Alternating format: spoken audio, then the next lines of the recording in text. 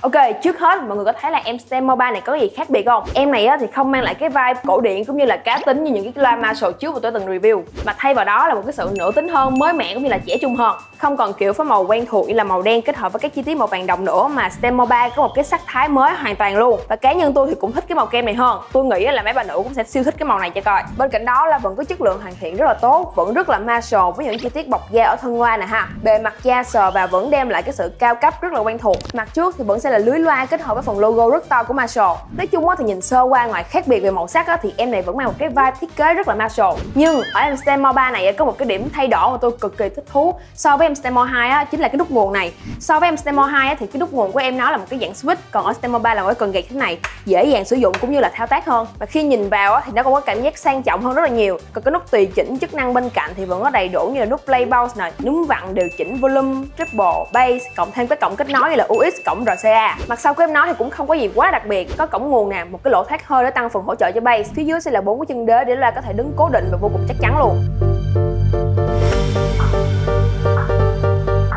Trước tiên là về mặt công suất đi ha, em này có công suất lên đến 80W, cũng có thể nói là khá lớn. Công suất này thì quá là vô tư để anh em có thể nghe trong phòng khách nè, hoặc là nghe cùng gia đình đều được luôn. Thật ít nhất là nếu anh em có mang em này ra ngoài trời để nghe thì cứ yên tâm là độ to của em này vẫn sẽ đáp ứng tốt thôi nha. Còn về khoảng chất âm của em Stanmore III thì mình cảm thấy là có sự cải thiện hơn với em Stanmore II. Đối với cá nhân mình thì là khoảng 30%. Cái nổi bật nhất mà mình có thể thấy được đó là về dãy bass của em nó nha, nghe sâu và trầm hơn hẳn luôn, ít bị cái hiện tượng ù ù hơn rất là nhiều so với em Stanmore II. Âm trường thì vẫn đủ rộng, nghe rất là thích nha. Còn ở hai dãy mid và treble thì vẫn được kiểm soát khá là tốt, nghe thuận tai, và đặc biệt là nghe các bài nhạc cổ điển như rock, jazz hay là acoustic thì công nhận chất âm rất là Marshall, nghe cực kỳ đã tai luôn. Mà tôi thì rất là hay nghe các bản nhạc hát live ở trên em Marshall này, công nhận là nghe rất là hay, chân thật, nghe hát live như là hát live luôn. Còn bây giờ là trải nghiệm của mấy ông, nhớ đeo tai nghe để có được trải nghiệm tốt nhất nha.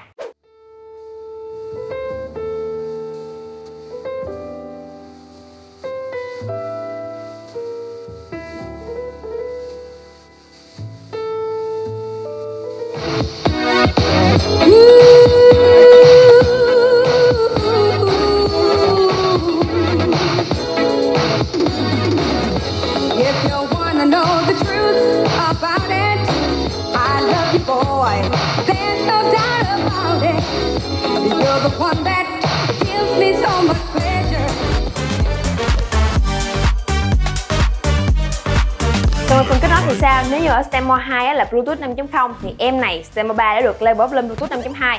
Chắc chắn là kết nối sẽ nhanh hơn cũng như là ổn định hơn. Và đặc biệt nha, nhớ là tải app Marshall trên điện thoại để được trải nghiệm tính năng Placement Compensation nha. Tính năng này sẽ phân tích được vị trí mà mấy ông đặt loa, sau đó sẽ cho ra âm thanh phù hợp với cái không gian khu vực đó luôn. Tổng kết lại, với một em loa Marshall Stanmore III màu cream siêu hiếm gặp như thế này, nếu như mà có 7 củ trong tay thì tôi sẽ múc em nó liền. Loa có công suất ổn áp là 80W nè, chất âm thì phù hợp với những dòng nhạc như là jazz, rock, acoustic, để em đứng một mình thì lại quá là sang luôn, ngại gì mà không múc. Và mấy em thấy sao đừng quên để lại comment tôi biết nha, và nhớ like, share, subscribe kênh GenZ Việt. Mình là Dút. Bye bye.